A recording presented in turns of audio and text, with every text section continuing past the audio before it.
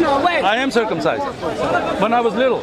My mother. The Muslim. Mashallah. There are a lot of Christians who are circumcised. Jews and Christians. No, a lot of Christians are circumcised. In America too. In America. You don't know. Just go and research before you come and talk.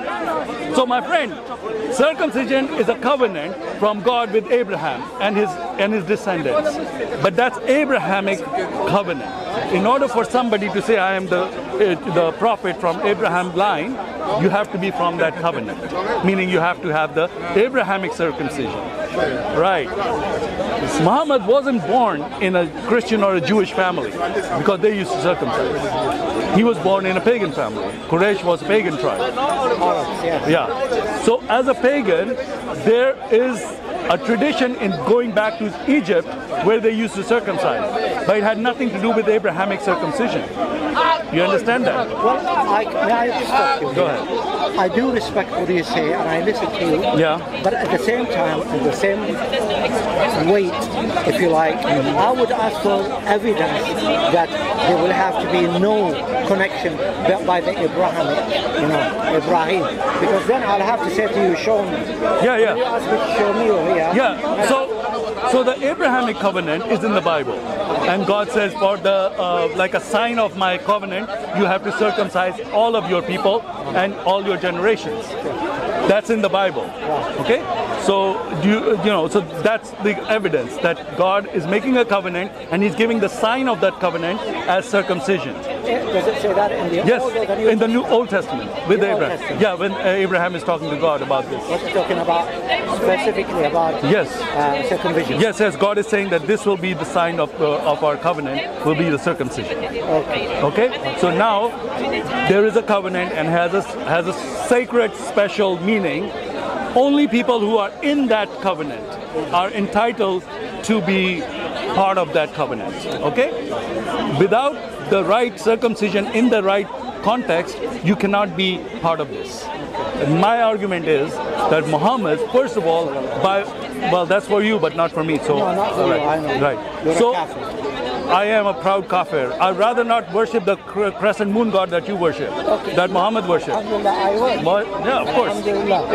If you want to, I'd rather worship one God that is being approved in your, That's fine. in Right. your book, Yeah. the Old Testament. That's what my you friend, do. my friend, where are you from? Where are you from? You're a nice person. I like talking to you. I'm going to talk nicely to you. Okay. You're Arab. Okay. Are you Syrian? No, I'm not. Oh, Iraqi. No. No. Okay. But if I say Allahumma salli ala Sayyidina Muhammad, It's okay. I don't want to go into that. It's for you. I know it's for you. I know it's for you. It's for you. Okay. Because I respect you. But some Muslims they say, oh, you have to say I that. don't mind. But Some Muslims you say don't that. have to. No, it's okay. But brother, if you say in the name of God and your Son and the That's Holy fine. Spirit, I'm not going to say to you, I'm not going to worship your aesthetic. I'm not going to say it like you say. Okay. So I wouldn't say No. that. Okay. No, I was only saying, how are you, brother? All right. My friend, I was only saying that I don't want to say that because it's not, to me, Muhammad is close to anything like a prophet or anything like that. That's for you. Now, when you know what, this whole conversation can be very productive if there is, we establish. I'm determined to find out for you. Please. Because obviously I don't have a solid No problem. evidence. It's as okay. You say. As You've you asked a valid thank you. question. I appreciate you saying that. Absolutely. And what I want to say to you, the most important thing, even more important than the covenant and the circumcision, is whether, because the Quran is saying that your Allah is the same as my God of the Bible, Yahweh. Yes. Right? That's what you believe? Yes. Okay, thank you. That's impossible. Okay? Because if that's true, then I have no problem with Islam. Okay? My problem is not starting from Muhammad or from Quran or anything like that. That's secondary. My problem is with your Allah. Because your Allah can never, ever, ever be the God of the Bible. Okay? Because the God of the Bible, He calls Israel His children. Yeah. And the children of Israel, the Jews, they call Him the Father. Quran comes along, and now we have Allah that's saying, I'm the father to no one. I beget no one. Yeah. All right? Now, of course, everybody knows this, that not the Jews, not the Christians believe that God had sex with any woman to have any sons or son, singular or plural. It's a spiritual relationship, right? So now, how can you tell me? Now, there's another issue, and now this is the issue with the Arabic. And now you're going to tell me you don't speak Arabic. I don't. But I can look into, I speak a language that has 30% Arabic words in it. Arabic, Turkish, and French. That's good. Turkish. And Turkish, and English, of course. Yes, English. That's very good. My That's Arabic very is perfect. That's good. I'm glad to hear that. My Arabic is not. But the language I speak has 30% of the words from Arabic. Okay? No, it's Urdu. Urdu, yeah. So 30% of the vocabulary that I use, I can understand 30% of the words Arabic speakers speak. So now, when we look at the Quran and it's saying Allah, and we look at what they're talking about, are they talking about because Muhammad's father's name was what? Abdullah. What does that mean? Servant of Allah. Servant of Allah. Now the question arises, if he's servant of Allah, which Allah? Because Allah is also a generic name, right? Okay, is Allah a name or is it like a title? Like, is it a proper name? Like Jesus is a proper name, right? Or like, I don't call you a man, I call you by your name, whatever your name is, right? Allah has a name, right? Allah has 99 names. No, those are these attributes. I understand that. Yeah. But when you pray to Allah, you don't use those attributes. You say Allah, right? Bismillah, Allah, right? To Allah, yeah. Okay, that's what I mean. Is Allah mean God, or does it mean the name of God? It is Allah, the name of God, and its attribute as well. What attribute is Allah? Maybe from a linguistic point of view, we have to go further into this. My concern will be is that what do you want to ask about? What are you looking to ask? If you say the Quran came and Jesus and prayer be upon him, and Moses prayer upon him before the Prophet Muhammad, and then we have the Quran. So we don't have the same Allah, as you say, or the same God that was the father of the Jews. That's right. And that is my contention. That is my contention that Allah of the Quran cannot be the God of the Bible. That's what you say. Yeah. Now, that's my contention, and I'm going to prove it, and I'm going to try to prove it. Let's say it that way. Because, when you say Allah, because Al means the, right? No. What does Al mean? Al means what? It doesn't mean El from Elohim, because that's also El. El is also Ilah. Now, Ilah is different. Now, Ilah is very interesting, because I have the same word in my language, Ilah. Ilahi. Ilahi, the word Ilahi is in my language. So I know exactly what Ilahi means. But Allah is a derivative from, either it is, because when I ask Muslims this question, they say, well, it means the God. No, Allah means, Ilah means God, Ilah means God, right? Ilah means God, right? Then if Ilah is God, then why Allah is God? Allah is a name. Name of God, thank you. That's very good. Okay. Because if Allah is the name of God, then when you say, La ilaha illallah, La ilah, meaning there is no ilah except Allah. No, it doesn't mean that. In Arabic, La ilaha illallah, it means there is no worship, there is no, it says there is no one worthy of worship except Allah. Ilah ma'bud in Arabic. Right, Ilah means what? God, right? Ma'bud. Ma'bud, no, Ilah means God, right? What's the name? So one say, La ilah means no God except Allah. Ma'bud. Ma'bud. That you worship. You worship. Yes. So Ilah means to worship. Let me just clear one point.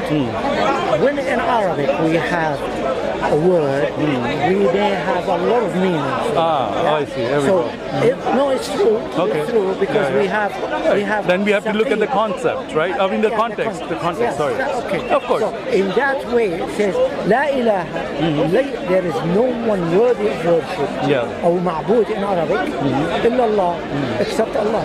So that is how we use it. That's my point, is that Allah, if it's a name, then that name has a meaning, right? Yeah. Like Rahman has a meaning, right? Or Rahim has a meaning. Rahman doesn't have a meaning, Rahim has a meaning. Mean to be merciful. Rahman, nobody knows what the meaning is. But that's another point. I don't want to go there.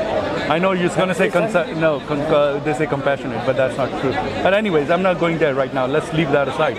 Allah does have a meaning. And you don't know what it means, do you? Well, we do. What does it mean? Allah is a name given to the Creator that He's chosen for Himself. He chosen for Himself. Absolutely. That's a big claim.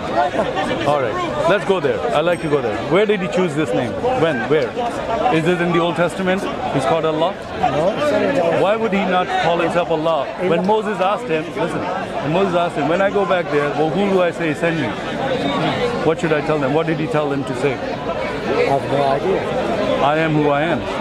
His name is Yahweh. Oh, you're talking about the Bible? No, I'm asking you if His name is Allah. Because there's a point in the Bible where Moses is saying, who are you, what's your name? Right? And if He is the one that's in the Quran, His name is Allah. Allah, yeah. And He could tell Moses, go and tell them, Allah has sent you. He doesn't say that. Well, that's your Bible that is made according to John, according to Mark. Okay, that's another topic. That's another topic. Well, so absolutely, but that's I fine. cannot- Okay, so let's say. Brother, So you're saying what's your name? I go by Uncle Sam. What's yours? Sam and Hisham. Huh? Hisham. Hisham. Yeah. Okay, Hisham. Hashim and Hisham. Hashim and It's Hisham. a big deal now, you too.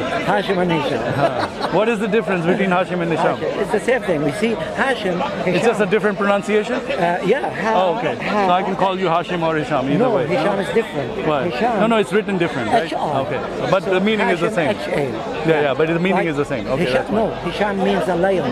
Huh? A lion. A lion? Yeah. Oh, okay. I didn't know Yeah, Hisham. and Hussam is a lion.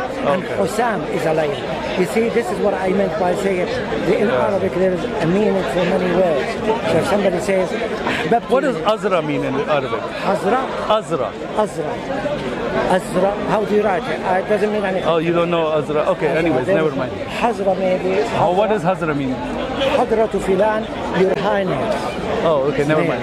Okay, let's not go sidetrack too much, because the point that I'm trying to make is Allah is a very ancient name. It comes from Egypt. Okay? If you look at ancient Egyptian, not the Egypts right now, because they speak Arabic, but the ancient Egyptian language had La in it. Okay, La, L-A-H. Okay? La. And that was referring to the moon god of Egypt.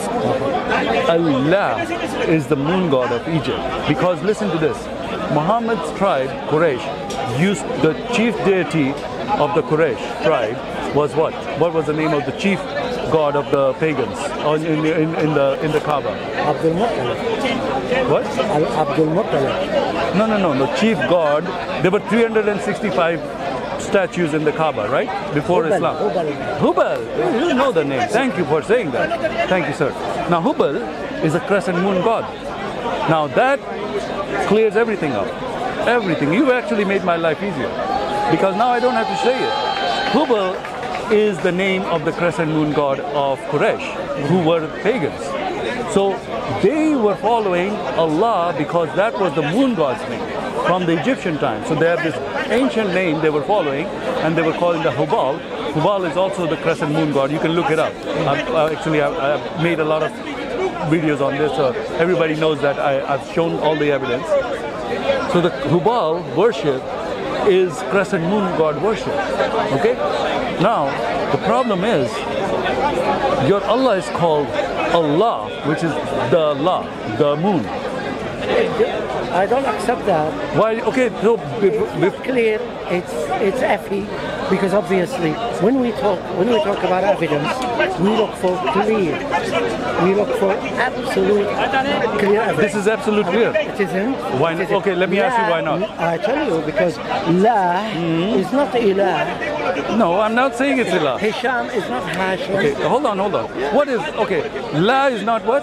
La Is what? not Ilah. I'm not saying it's Allah. I know, but if I'm not saying it's Allah. we are, it's analogy. This is an analogy. Hisham. I think we are playing some. Well, let me straighten it out a little bit, okay? Here's what I'm saying. I'm not saying Ilah and La have anything to do with one another. If anything, in the name of Allah, the L is a derivative of like the Hebrew Elohim. You know Elohim? Have you heard of Elohim? No, Elohim is a derivative from Allah. Hold on. Let me ask you something. Sam, the Bible in Arabic is with us as well. We have it because You have the Arabic Bible? I do have the Arabic Bible at home. No. But when was the Arabic Bible written down? It was written wherever. I mean, when it was translated. I mean, obviously, we talk about the scripture. This is a different subject maybe to go into when that Bible came along. But if there was any scriptures and if there was any translation, and we know that it has never been written in English. The Bible is different language, Judaism. So if it was translated into Arabic, it has Allah all over it. Okay. No, I know it does. I know that. Okay. It's called, let's talk about that. Now we're going into that translation thing. It's called dynamic equivalence. Can you remember this term? I'm starving, I want to eat. Okay, you want to go? Come back. I want to eat. Okay. Come back. No problem. Carry on. It's okay. Yeah, we can come back and then we'll find you. There's a canteen over there. There's sandwiches right there. You see that building? No, it's right there. You can see it. You see that on the right? There's a rooftop on the right. Just go there, you'll see it. All right, I'll see you next time. Thank you. All right. Excuse me, guys, I'm on the camera. All right, so the guy, he just took off. He said he has to go eat something, so we're going to have to let it go. Maybe he'll come back and we'll continue with the video. All right, Jesus is Lord, Islam is false. I'm out. Can you put these microphones over here?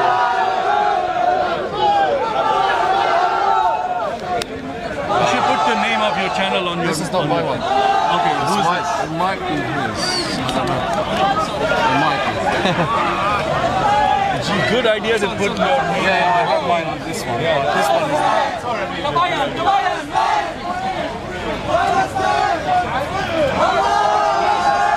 Everywhere you go, man. Everywhere you go, you can hear the fight. What's going on? Everywhere you go, you can hear the fight, man. Oh, is that why you're here? I love your videos. too many fights. Too many fights. Is that yours? No, this one. Good. All right.